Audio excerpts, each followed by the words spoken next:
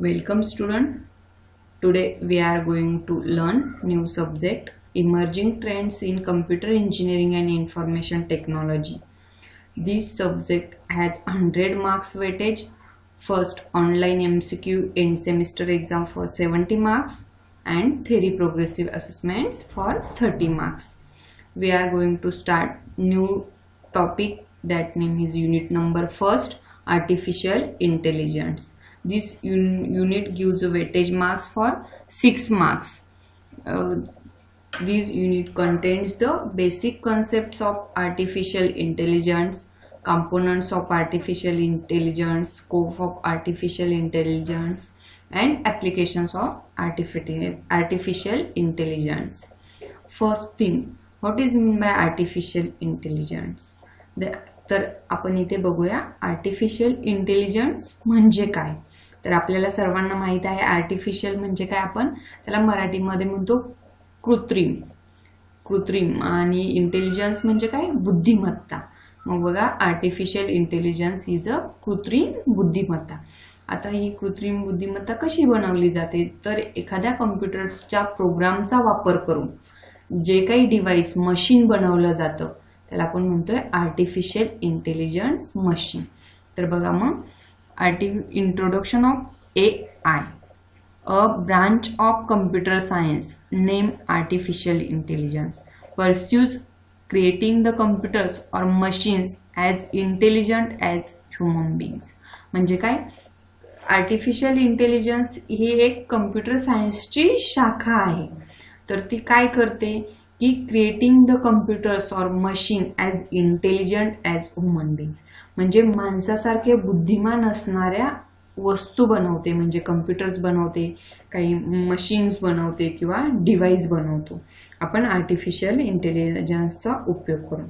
म्हणून artificial intelligence is a branch of computer science name artificial intelligence pursues creating the computers machines as intelligent as human beings, माणसासारखे बुद्धिमान असणारे machines किंवा computers.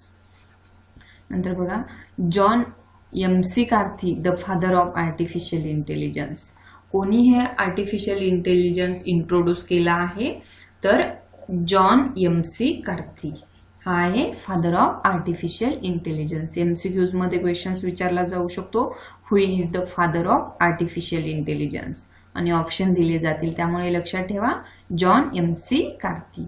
आता त्याने काय डिस्क्राईब केलं आहे, काय शोधलं आहे, AI आर्टिफिशियल इंटेलिजन्सची डेफिनेशन कुठली शोधली आहे, तर बघा of artificial intelligence describe AI as the science and engineering of making intelligent machines especially intelligent computer programs.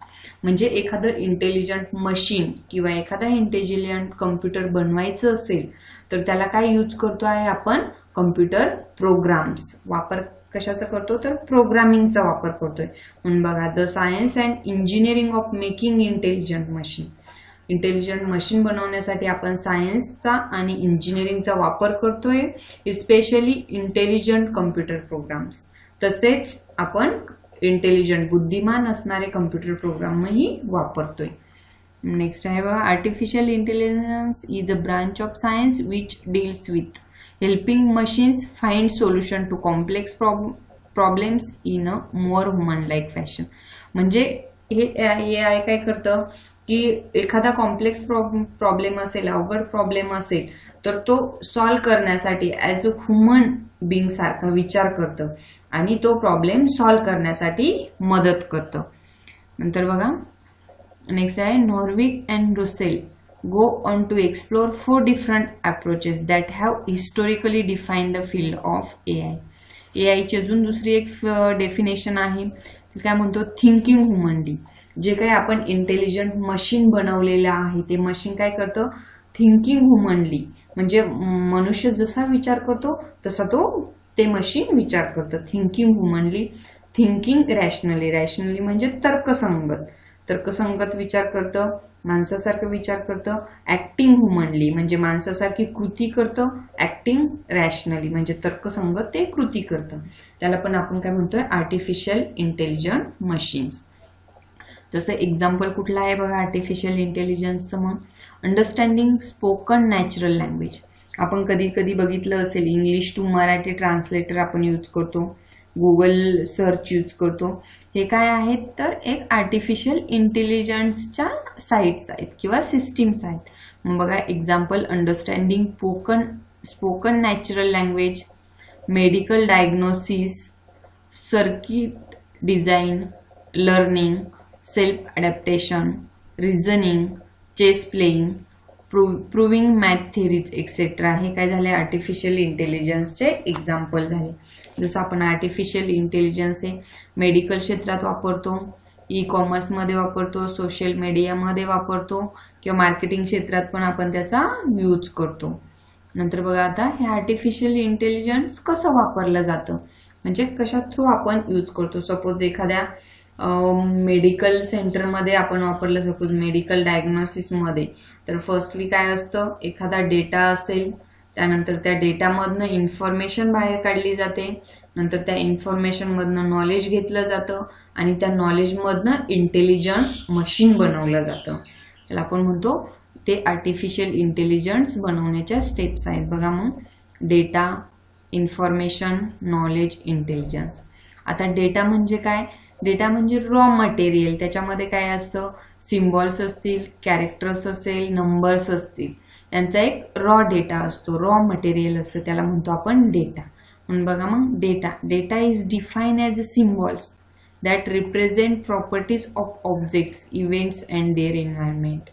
म्हणजे काय, एखादा सिम्बॉल्स असेल किंवा एखादा टेक्स्ट असेल किंवा एखादा वर्ड्स असेल, त्याला आपण काय म्हणतो, raw material, that is a data. आता ह्या डेटावरती आपण काही प्रोसेसिंग करून त्याच्यापासून काय घेणार आहोत तर इन्फॉर्मेशन घेणार आहोत. इन्फॉर्मेशन म्हणजे काय की मिनिंगफुल नॉलेज किंवा एखादा मिनिंगफुल मेसेज असेल. मग बघा information is a message that contains relevant meaning. एखादा मेसेज असेल त्याला एखादा मिनिंग असेल, पर्टिक्युलर मिनिंग असेल, इम्प्लिकेशन और input for decision and or action. इन्फॉर्मेशनमध्ये काय असेल, इनपुट पण असू शकतं किंवा एखादी ॲक्शन पण असू शकते. सर्वात फर्स्ट काय असतो आर्टिफिशियल इंटेलिजन्सच्या मशीनकडे, डेटा. नंतर डेटामधनं आपण इन्फॉर्मेशन घेतो, त्यानंतर इन्फॉर्मेशनमधनं आपल्याला काय भेटतं, नॉलेज भेटतं, नॉलेजमधनं आपण इंटेलिजन्स मशीन तयार करतो. नंतर नेक्स्ट आहे बघा थर्ड नंबरचं knowledge. It is the cognition और रिकग्निशन. काय आहे नॉलेज म्हणजे काय, एक कॉग्निशन और रिकग्निशन.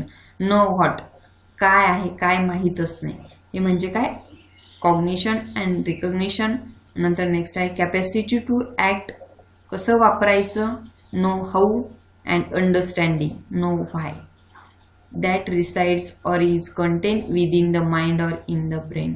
म्हणजे आपण डेटा होता, रॉ मटेरियल, त्यामधनं नॉलेज घेतला म्हणजे मिनिंगफुल मेसेज घेतला.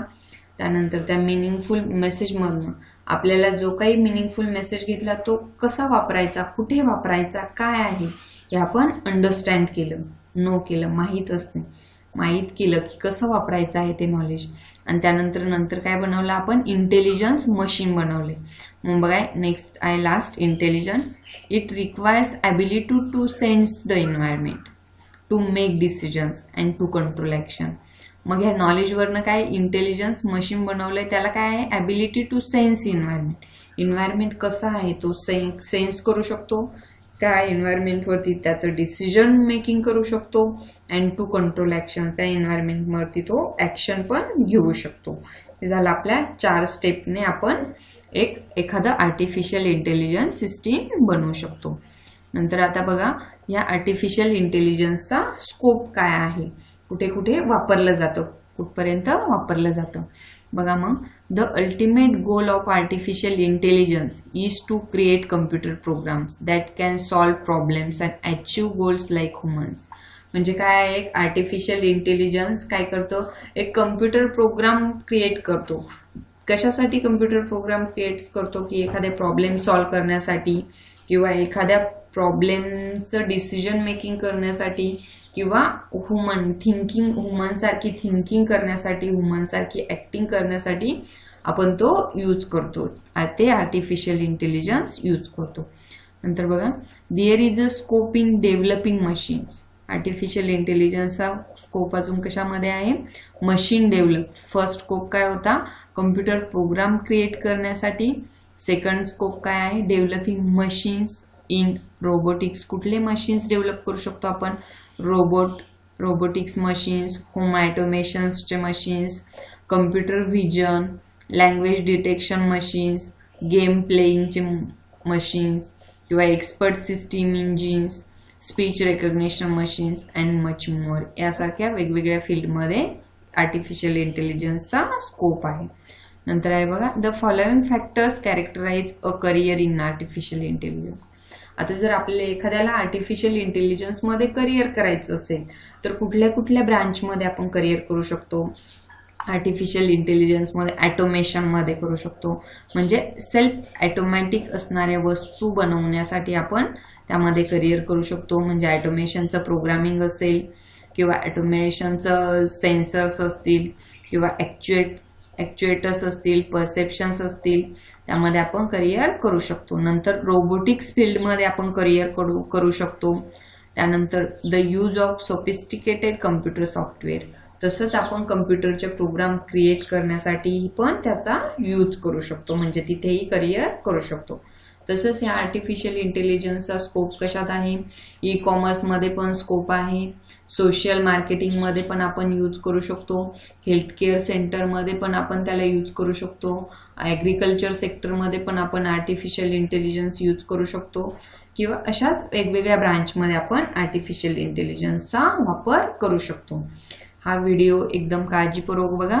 या व्हिडिओमध्ये आपण बेसिकली काय शिकलो आहे?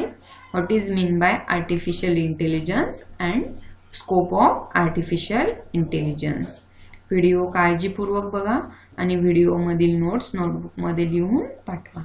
हा व्हिडिओ आवडलास तर लाईक करा,